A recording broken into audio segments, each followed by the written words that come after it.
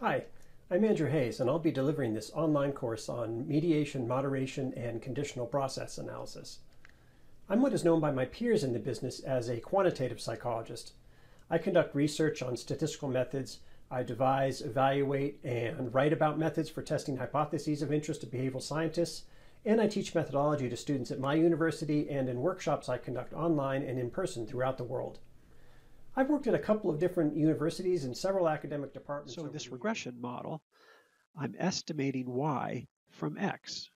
This is a simple linear regression equation. It has a constant and a weight for x. The weight for x is what an ordinary least squares regression analysis routine would generate when it attempts to find the best fitting model of this form. The model that minimizes the residual sum of squares, meaning the discrepancy between the values of y in the data. Y, so I'm telling it that y is withdraw. That's the name of the entrepreneurial withdrawal intentions variable. My x is e-stress. That's the entrepreneurial economic stress. And then my mediator is that measure of business-related depressed affect.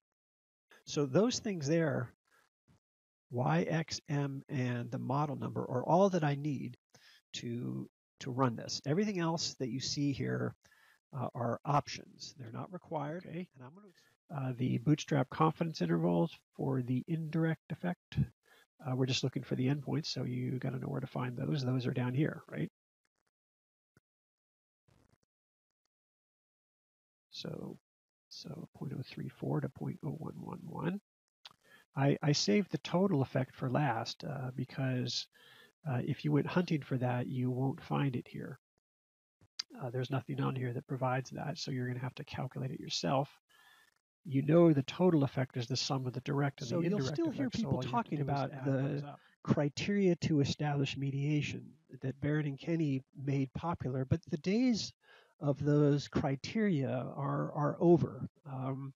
We don't use those criteria to establish mediation anymore. So I would recommend avoiding the use of that causal steps logic in your argument. You may still get away with it, but that's becoming harder and harder with each passing year. I say consider yourself lucky or unlucky. To represent this model in graphical form and introduce some notation that I will be using regularly throughout the next several modules, and then even into the section on conditional process analysis later on. So here's where we are. We have a model that includes x, w, and the product of x and w. We know that model allows x's effect to be a linear function of w. It's not at all obvious in that form, is it? But if we do a little bit of algebra, reverse what we did earlier, we can see more clearly how x's effect is a linear function of w, because we can notice our standard error of the conditional effect of x when w is 5.12. And you can see we have a t-value and a p-value for testing the null hypothesis that the conditional effect of x is 0 at that value of the moderator. In other words, no difference in how she's evaluated on average between those told she protested and those told she didn't among people relatively moderate in how pervasive they see sex discrimination as being. Now that's clearly much easier than handcuff effects of x. So the 5.087 that it finds, it also inserts into the table. And I want you to notice that at that value of the moderator, there's an estimated 0.456 unit difference in how positively she's evaluated when she protests compared to when she doesn't. And that is a p-value. Our interest is in the weight attached to the product. Here it is, a 0.130. We see that statistically significant. That's the same as the significance attached to the change in the squared multiple correlation when we add the product to the model. Those are identical tests. So it seems from this analysis that the effect of PTSD on depression does seem to vary as a function of loneliness. Right, here's our equation. But as you know, this is very, very abstract. In order to make any kind of sense of this mathematical equation, we're going to need to draw a picture of the model. So we'll go ahead and do that with the aid of process. So down toward the bottom of the process output, you will find, we know when x is 0, the effect of w is 0.25. Right? If we change x by 1 unit, then that's a transition from this line to this line. So what's the effect of w there? Well, we just need to figure out what the slope of that line is. Here we can see we've run 8 points. Y is 5 here, and here it looks like 1. That's a change of 4. downward. First stage, which is the effect of x on m, and then the second stage, which is the effect of m on y. So when we're allowing the first stage to be moderated, we call it a first stage conditional process model. So here's an example of one of those. So here then would be a second stage conditional process model where the moderator is specified as moderating the effect of m on y, that second stage of the indirect effect. You can have both stages moderated, and there are a couple of ways that that could happen. Down here, we have an example of a first and second stage conditional process model. In this example, both stages are moderated by a common variable. So nothing's allowing that to be moderated, so it's just estimated as a constant. So I just took you through the translation of our conceptual model into a statistical model, a set of equations. And you should have felt when we went through that it wasn't difficult. It was just all of the principles that we've gone over in this course so far, but tied together in the form of an integrated conditional process model containing the mediation part and the moderation part. So that process points on these lines are indirect effects. They're conditional because they depend on the value of the moderator we plug in. One of the big conveniences of a tool like process is it knows this function and it will do these computations for us. So it's got programmed into it this function, and it knows what A1, A3, and B are, so it can do these computations. In the bottom of the output, toward the bottom of the output in the summary section, you'll see the section that says indirect effect. It's the indirect effect of x on y. Analysis of a serial multiple mediator model using process. In this module, I also introduce you to an option in process that allows you to custom specify where to assign covariates in the equations defined in a mediation model. We'll see for the next 45 minutes or so that we have returned purely to mediation analysis. However, what I'm going to do now is just some prerequisite material to the next example of conditional process analysis. What we're moving toward is another conditional process analysis with two mediators. We did an example last time with a parallel multiple mediator model with the moderation component. This time we're going to do a conditional process analysis, custom assign covariates to be in some equations and not others. And here's how it works. So by default, we know that when you list covariates in the process command, those covariates end up in all equations that are estimated. Now we can override this with something called a C matrix. A C matrix option. This is available as a version 3 of process, and it was something that many people who were using version 2 had asked me about and thought would be useful. So here's how it works.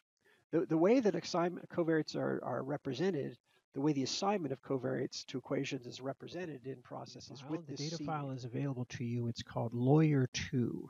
Now, depending on which class you're in right now, you might already have a lawyer data. That's different. This we're talking here about the lawyer 2 data file. And so here's the SPSS version, the SAS program, which you can execute to create the data file. And then you've also got the data as a comma delimited file, which you could read into R. And don't forget to change your code so that you're reading it from wherever you've decided to store the lawyer 2 data file on which condition a person is in. I plug those patterns into that model. And notice that my model produces the group means. So for everybody in the no protest condition, the model estimates 5.310 for Y, and that's the group mean we saw from earlier. For everyone in the individual protest condition, the model estimates 5.826. That's the mean of the individual condition. And then likewise for the collective condition. So our model is smart enough to figure out the best guess for anyone's evaluation. That's my continuous focal predictor. And of course, my 3-category variable holding which condition a person was assigned to is my moderator. This will generate considerably less output than when we use the MCX option. And so let's go take a look at that output now. So not much new to see here. This is for moderation in the first stage by W. W will be a continuous moderator. And then we're also going to allow the direct effect of X in our conditional process model to be moderated by the same variable W. So here's our conceptual model. Here's what we're going to do, and we're going to use the same sex discrimination study that we've been using. Our interest is in how the attorney's behavior influenced how she's perceived. When we look at collectively protesting compared to not, we see that all of the bootstrap confidence intervals for these relative conditional indirect effects are above 0. So when she collectively protests relative to when she doesn't protest at all, she's liked more. She's evaluated more positively as a result of collectively protesting being perceived as more appropriate, and when she behaves more appropriately for the circumstance, she's liked more. This mechanism is at work regardless of perceived pervasiveness of sex discrimination, but it's at work more so, or more strongly, if you will, among people who see sex discrimination as highly pervasive in society. Evidence of moderation of X's effect by W. And where is there no moderation of X's effect by W? So what value or values of implicit math self-concept do we see evidence of moderation of the effect of stereotype threat on performance by explicit math self-concept? So here is our model of Y. We can write that in this form as well, noticing that we have square of the t in this case. And then here is the results when we use a moderate and a low value of implicit math self-concept.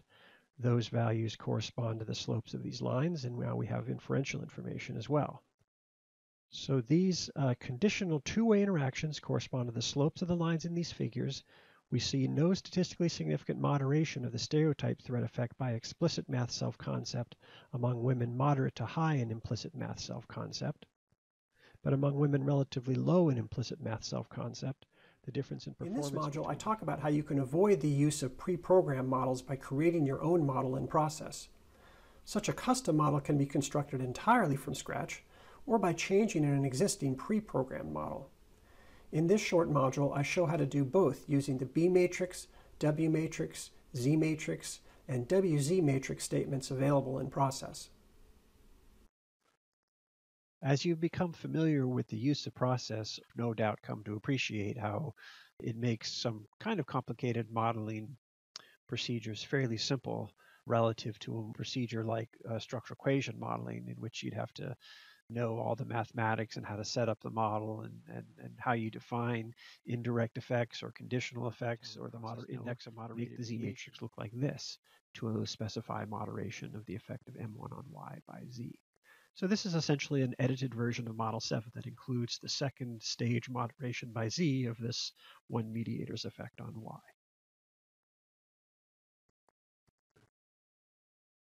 Here's the second option. Let's edit Model 21.